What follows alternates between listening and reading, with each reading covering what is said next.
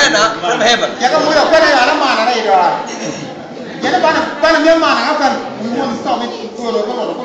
When they got to the promised land,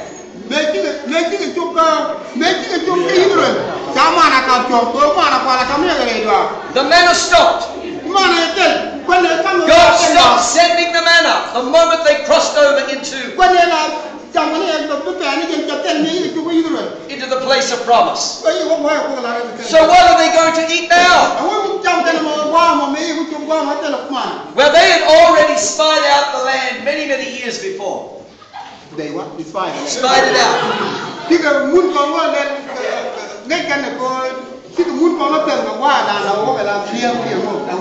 if you go into the book of Numbers chapter 13, they were carrying bunches of grapes that were so large it needed 2 men to carry a bunch of grapes back to show the people.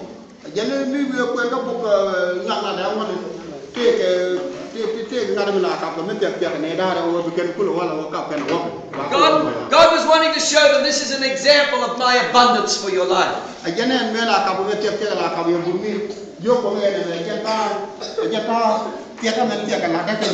said, if you're sick of the manna, then cross over. Look at all the wonderful fruit. Look at all the wonderful food that's in the place of promise.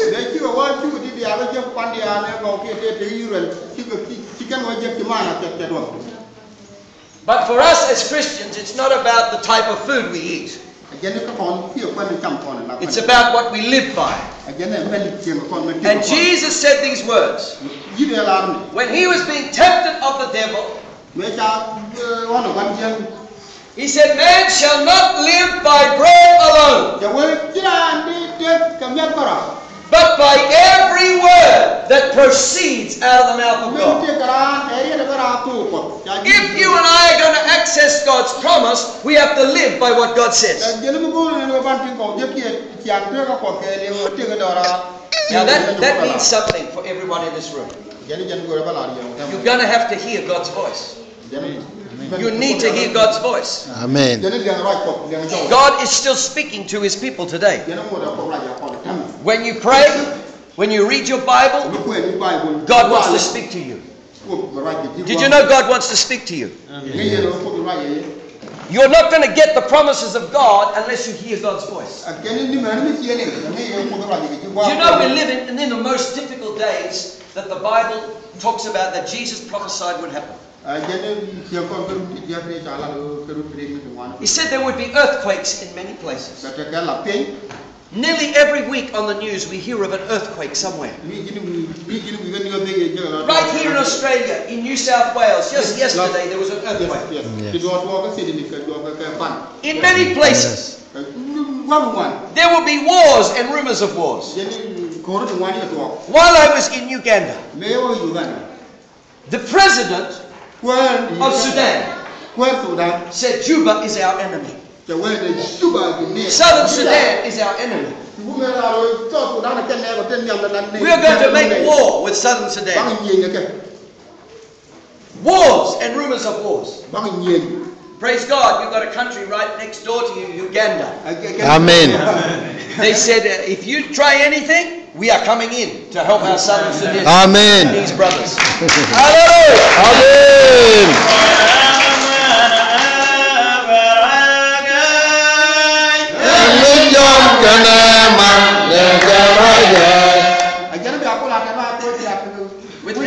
With regards to Sudan,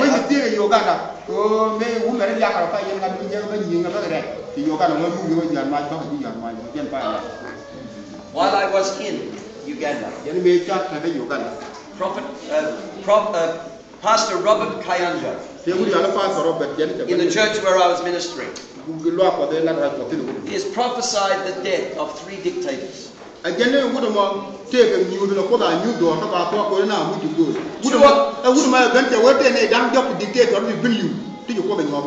of them are already dead. One was Gaddafi, and the other one was in I can't remember the name of the country, but the other one is the dictator that lives in the northern part of Sudan.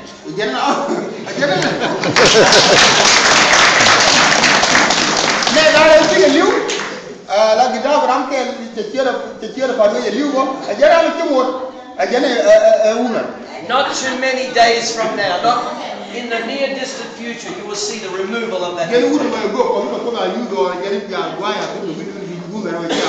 Because God will remove him. Hallelujah. Amen. We have to live by what God says. We have to hear God's voice like never before. I'm telling you, people of God, if you do not hear the voice of God, you will not be able to survive in the days we're coming into. Amen.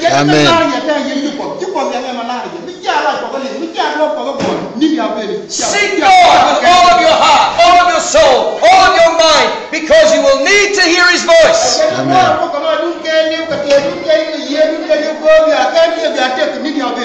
Proverbs chapter 29, verse 18.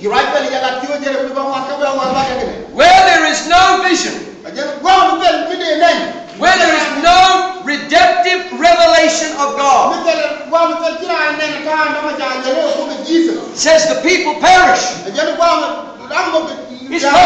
That's talking about God's people. If you don't hear from God, if you don't get revelation from God, you will perish. If you don't have any vision from God, you will perish.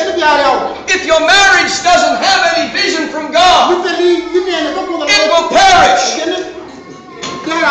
You know, I had a very sad thing. We had a Sudanese family in our church. And they had some argument in their house. And the man hit the woman.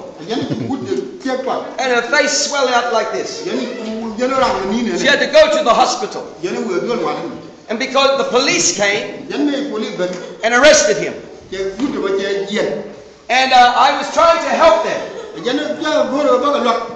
The wife, you know, even though the police came, she was still very forgiving and wanting her husband to come back. But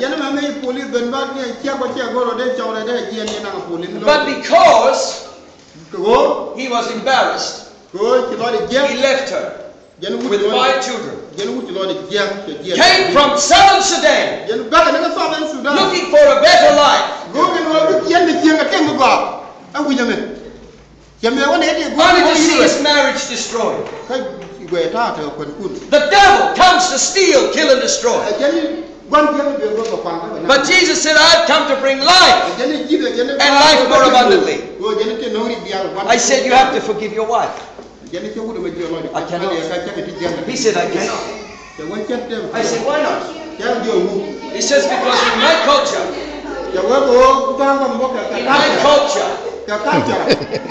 the woman doesn't do anything like that. I am Sudanese. Amen.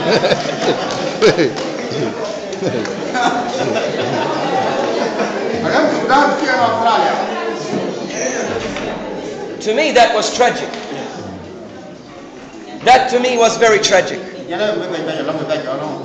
Because when you get born again, when you are born again, Jesus said you must be born again.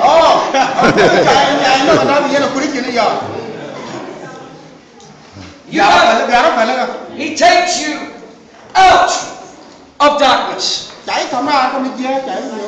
into His marvelous light. He takes you out of one culture. You might never ask me to come back here again. But I have to tell you the truth. He takes you out of one culture. He takes you out of the Sudanese culture. Amen. And brings you into the kingdom of God culture. The kingdom of God, the culture of the kingdom of God is different to the Australian culture. It's different to the Sudanese culture.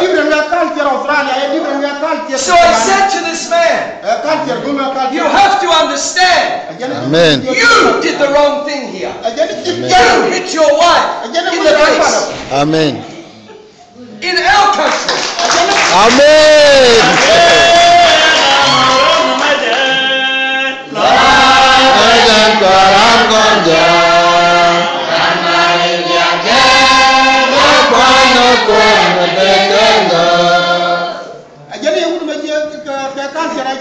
Now some of you might be reacting right now inside and saying, Amen. I agree with the man. But when you left, you might be able to do that in Sudan. But now you are in Australia. You can't beat your wife and get away with it. Tell somebody you can't get away with it.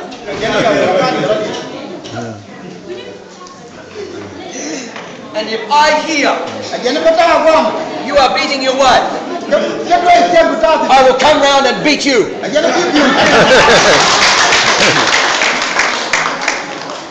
You still love me? We have to live by revelation from God. Amen. If there's no revelation, you'll keep living in your past. But when God speaks, He releases you from your old life. He releases you from your past. The devil tries to keep you in your past. Well, I'm Sudanese. And that's the way it happens in Sudan. But it's not the way it happens in the kingdom of God. Many times people do not access God's promise because they want to stay in their old culture. But the Word of God, we have to read the Bible. Inside this Bible, there is a whole new culture. Amen? Amen. It releases you from your past. It restores your present. It activates your future. When God starts to speak to you of His intention for your life, it brings a whole new perspective. He's got a great plan for your life.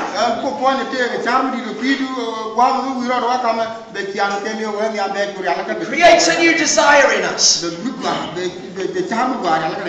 It causes us to focus on the pursuit that God has for us. It brings about a momentum and a brand new passion in our life. When God speaks, it gives us a fearless power because we believe what He says.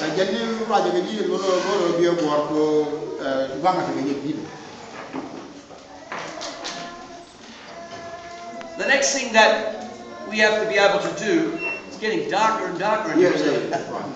The next thing we have to do is be able to see. Everyone say see. See.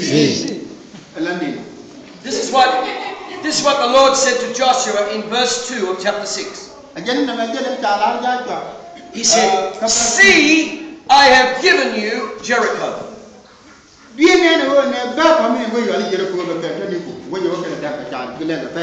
Notice he said see. If you can't see it, you won't believe it. You know, people say, unless I can see it, I won't believe it. Have you said that? But in the kingdom of God, remember, we have to leave one way of thinking behind and embrace a new thing to get the promise of God. This is what Jesus said. If you believe it, you will see it. If you believe it, you will see it. Amen. You might have sickness in your body here today. Jesus said, if you lay hands on the sick, they will recover. If you pray for the sick, they will recover. These signs will follow those that believe, he said. In my name, they will cast out devils. They will lay hands on the sick, and they will recover. Amen. Amen. But if you say, well, I'll believe it when I see it, you may never ever see it. But if you first believe it, Jesus said, then you will see it. What he was saying is that you need to be able to see it in your heart before you access it in the natural.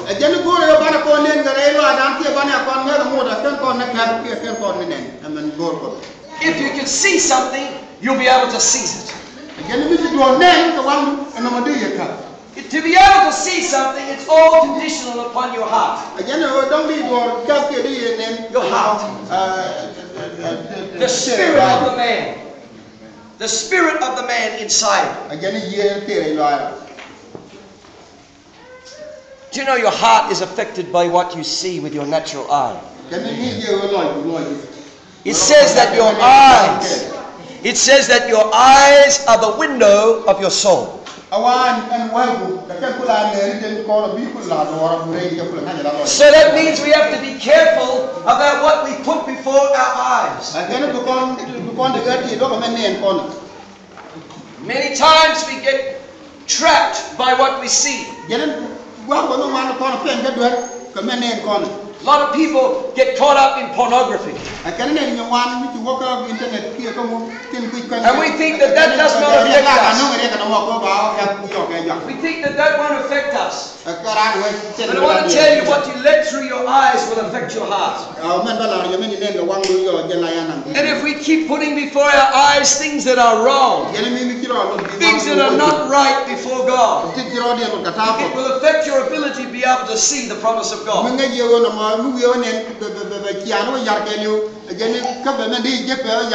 God says to Joshua, see, I have given you Jericho.